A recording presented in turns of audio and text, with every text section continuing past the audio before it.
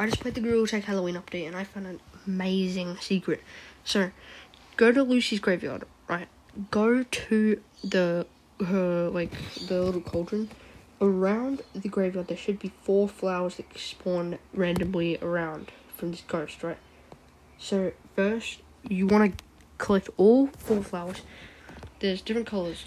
There's the red, the yellow, the green, and the purple. You want to place them into the cauldron near there in the same order. Red, yellow, green, purple.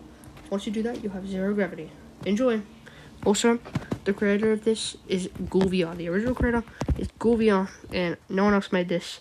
I made it right in the first 20 minutes.